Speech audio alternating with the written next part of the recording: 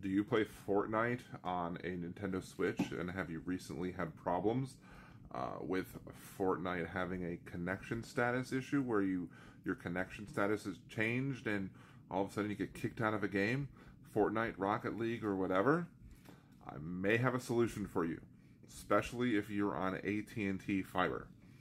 See, I was having this problem. I did everything that everybody else tried to get me to do. None of it worked.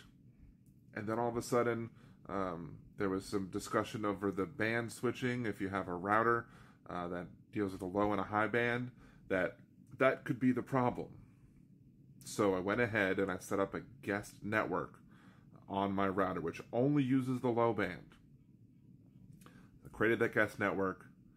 I hooked the switch up to that guest network instead of the main network. And guess what happened? I've not gotten kicked off since. So if you're playing Fortnite and you're tired of seeing yourself getting booted from matches, and you're frustrated why, if you have AT&T at least, this might be the solution. It's not a great solution.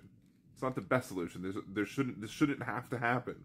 You should be able to have the technology works in a proper way so that you don't need to do this. But until whoever's responsible for this fixes it, this is the solution that worked for me and my family. Now, I don't know whose problem it is.